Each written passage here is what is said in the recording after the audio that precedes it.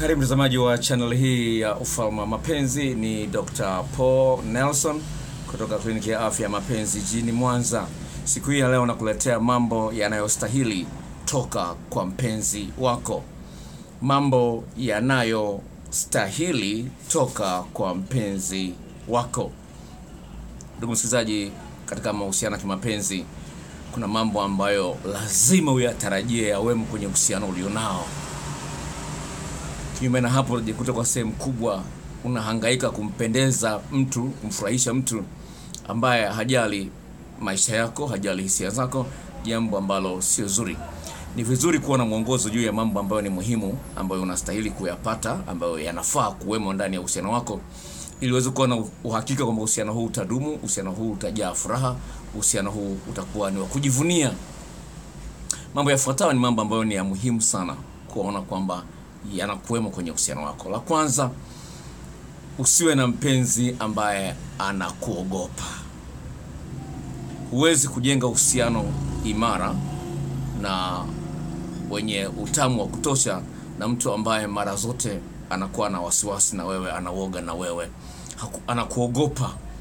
Katika uhusiano huo kutakuwa hakuna uwiano. Utakuwa ni uhusiano kati ya mtu bosi na mfanyakazi.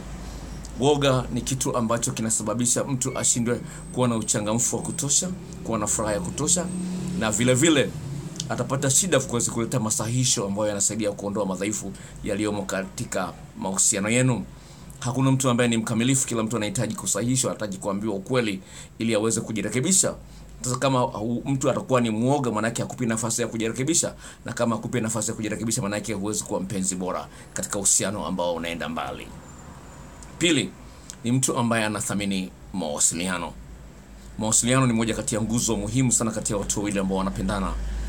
Ukiona mpenzi wako anapotezea simu zako, hapokei simu zako, hapendi kukupigia, hapendi kujibu SMS zako kwa wakati, tambua mpenzi huyo ni mpenzi ambaye haijui thamani yako, haoni umuhimu wako, na si ajabu atakuchezea tu, atakutumia tu, au utaendeleza uhusiano wako kwa muda mrefu, lakini kwa sehemu kubwa utakuwa katika maumivu au huzuni. Tatu, mpenzi ambaye anastahili kuwa na wewe ni mpenzi ambaye hapendi uongo. Uongo ni moja kati ya sumu ambazo zinaweza kuua uhusiano.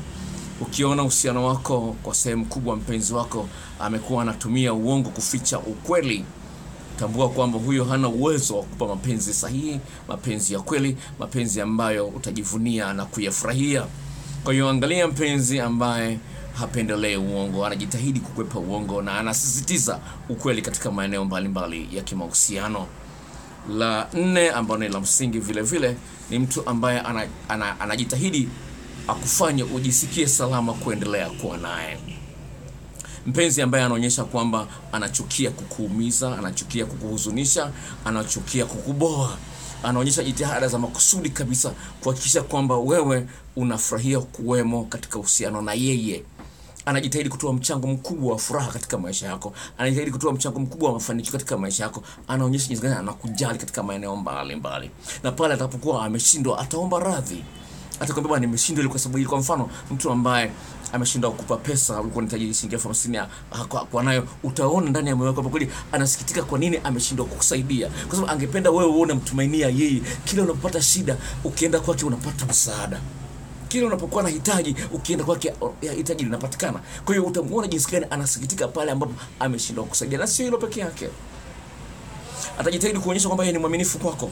Anapokuwa mbali na wewe, atakuwa na mawasiliano mazuri na wewe, anapenda kujulisha yuko wapi, anafanya nini mara kwa mara. Na vile vile atakuwa anaepuka kuwa na mazoea na watu wa jinsia tofauti na ya kwake. Sasa ukiona mpenzi ana mazoea na watu wa jinsia tofauti na ya kwake, huyu ni mpenzi ambaye ana uwezekano mkubwa sana wa kukusaliti. Tafiti zinaonyesha kwamba ukimwona mwanamke anasema marafiki wake wengi ni wanaume, tambua huyo ana uwezekano mkubwa sana wa kukusaliti. Ukimwona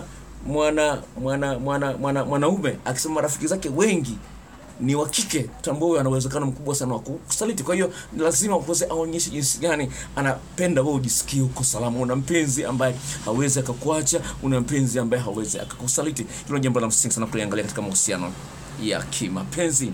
Tano, ni mtu ambaye anakuchangamkia. anaonyesha jinsi gani anathamini uwepo wako katika maisha yake. Anapokuwa na wewe anakuwa busy na wewe, sio busy na simu. Anajitahidi sana kuonyesha kwamba anajivunia kuwa na wewe, anakutambulisha kwa marafiki zake, anakutambulisha kwa ndugu zake, anafurahia kuonyesha dunia kwamba wewe ni sehemu muhimu ya maisha yake. Ukiwa na mpenzi mwenye sifa kama hizo, hilo ni jambo la msingi. La mwisho ambalo la msingi unastahili kuwa nalo katika mahusiano ya kimapenzi, ambalo unastahili kulipata, ni lazima mpenzi uliye naye aonyeshe ana utayari wa kufundishika. Napozungumzia utayari wa kufundishika, wazungu wanaita teachability. Yani ni mtu ambaye anapokuwa amekosea, anajua kweli amekosea na anakubali kosa na anafanya jitihada asirudie kosa kama lile. Huyo ana utayari wa kufundishika, yuko tayari kufanya adjustment, marekebisho katika tabia zake na mwenendo wake, ili wewe uendelee kufurahia kuwa naye. Watu wa design kama hayo ni watu ambao ni wa muhimu sana. Lao lingine ambalo napenda kuzungumzia katika eneo hilo ni kwamba jinsi gani huyu mtu anajitahidi kuwa karibu na wewe. Mara nyingi katika maeneo mbalimbali anajitahidi kuwa karibu na wewe. Kuna outings za hapa na pale, na anapokuwa hana shughuli za muhimu, anapenda wewe karibu na wewe. Na sio anakuwa karibu nawe kwa sababu anataka kuzuia usiende kwa wanaume au usiende kwa wanawake. No, anakuwa karibu nawe kwa sababu anafurahia kuwa karibu na wewe. Mtazamaji, kama ni mara yako ya kwanza kuangalia channel hii, naomba ujisajili. Unapojisajili unanipa nafasi mimi kuelewa kwamba unafurahia mafundisho yangu. Mkono wako kulia pale chini kuna kibox chekundu kimeandikwa subscribe.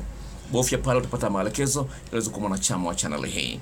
Na vile vile iwapo ungependa kujifunza, kuna mada mbalimbali ambazo nimeweka hapa ili uweze kuzifuatilia zote hizo.